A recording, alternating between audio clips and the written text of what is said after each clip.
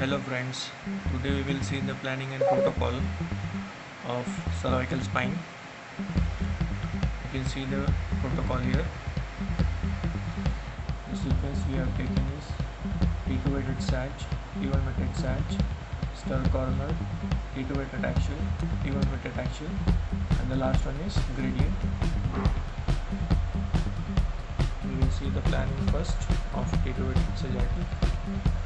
You can see according to the chord we have planned it.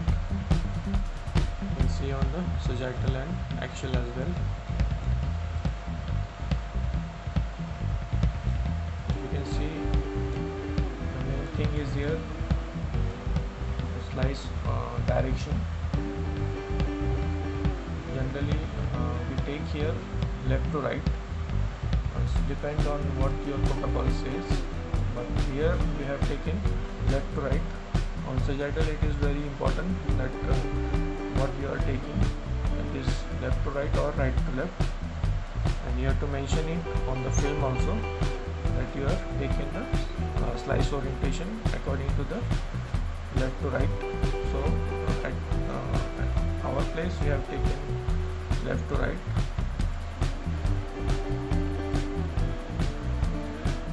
You can see the first slice is on the left side, so we are moving towards the left to right. Okay, you can see it on the axial also.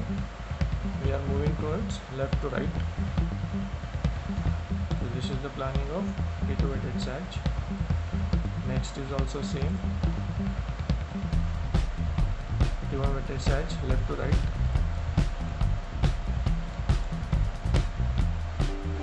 Stir corner.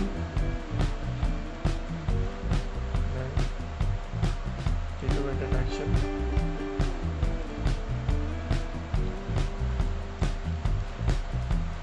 You can see the planning here.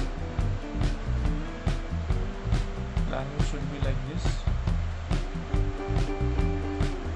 You can see the planning according to the end palate of vertebra. You can see it has to be going midway through the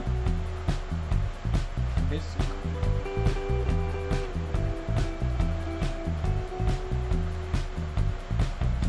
First is CVJ, then starting from C2, C2-3, C3. You can see here we have to label it also.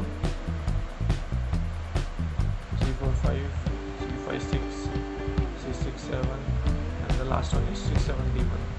Like this we have to mention the disc space.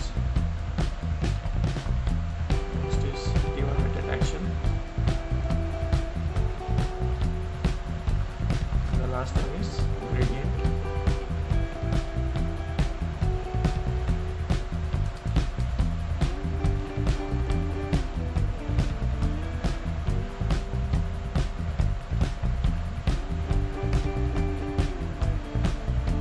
This is according to the disc we have planned it, and if patient have any kind of lesion, cox or tumor, in that case you have to take a single stack on the particular level, and you have to plan it accordingly. And also if you are doing contrast, in that case you have to do T1 weighted axial fat set, T1 FS coronal and T1 FS sagittal on all three planes. You have to do contrast study. Thank you friends. If you have any question, please comment back. I will answer you. Thank you again.